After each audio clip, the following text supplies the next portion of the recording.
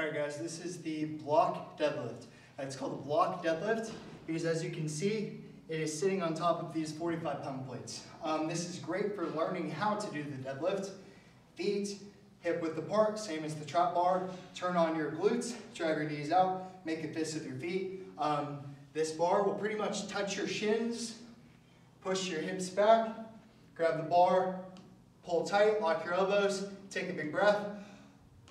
Drive your hips forward, and then drive your hips back.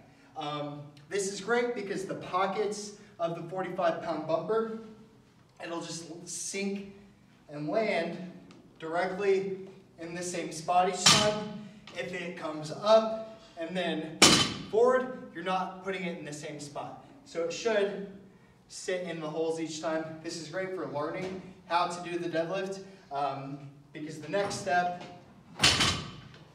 now you'll pull directly from the ground. So if you're learning how to do it or your hamstrings don't have mobility yet, start with this first and then work your way to a real deadlift.